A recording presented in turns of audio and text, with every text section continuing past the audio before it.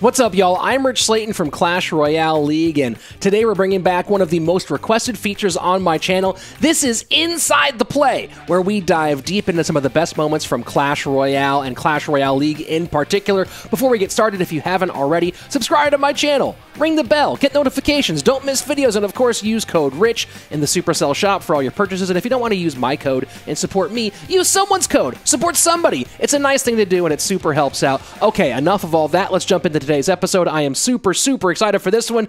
It's two channel favorites, Egor versus LaPoKaTi. Now, this might not be the exact matchup that we'd hoped for. You know, the stakes aren't as high, Liquid's basically out. Of course, this matchup does matter a lot for Space Station Gaming. They're still in not just the playoff hunt, but that World Finals berth hunt.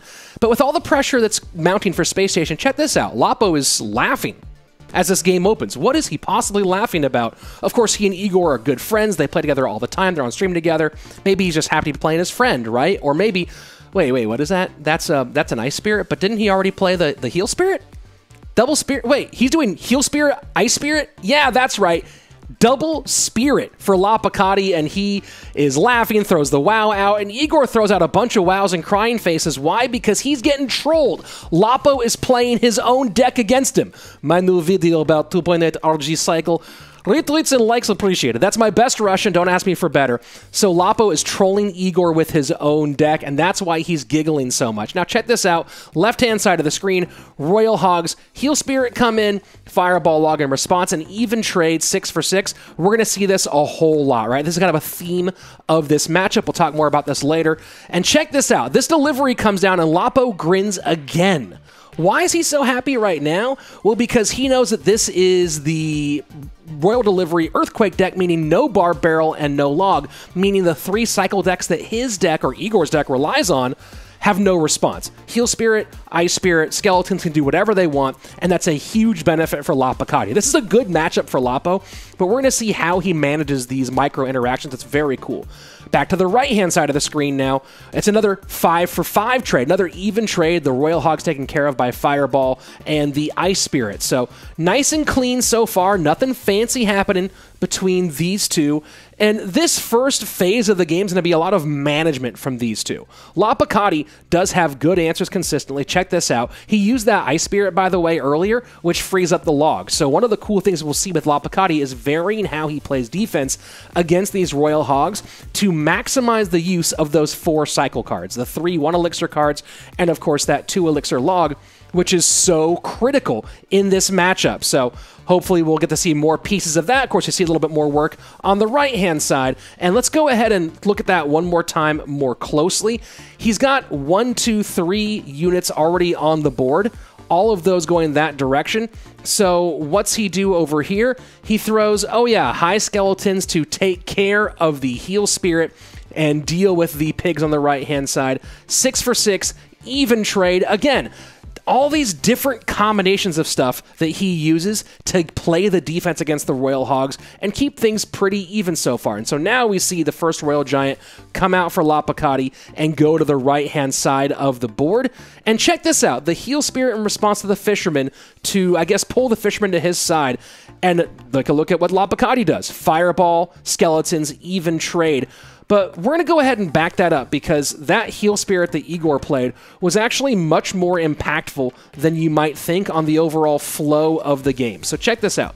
The Heal Spirit comes down to pull the Fisherman in, which really wasn't a necessary move on Egor's part. But what it means is the Heal Spirit is no longer available for his Royal Hogs push on the left-hand side. So now LaPoKaTi can go in with the Fireball and Skeletons, make that an even 5 for 5 trade on that side, and he's not having to play the log, which means the log can decimate this defense on the right-hand side. Push back and reset that Hunter in time for the Fisherman to completely blow it up. And of course, the Fisherman dismantles the rest of this. All the same time, the Skeletons on the left held up that push long enough for him to cycle back and use a nice little Ice Spirit Skeletons combo to clean up the damage, the danger on the left-hand side. Missed the Fisherman by just a tad, did Lapo there, but then gets the Musketeer down to clean it up. And now we go into the next phase of the game. And this is where things begin to change drastically. This Musketeer is facing up against, well, 3 troops, pretty even elixir, but then you see all the stuff that Egor has on the board over there, right? Fisherman, a little bit of a hunter, and the royal recruit up in front. But check this out. The royal giant gets played high, and it totally bamboozles the fisherman who was targeting the musketeer. At the exact same time, look at the defense on the left-hand side.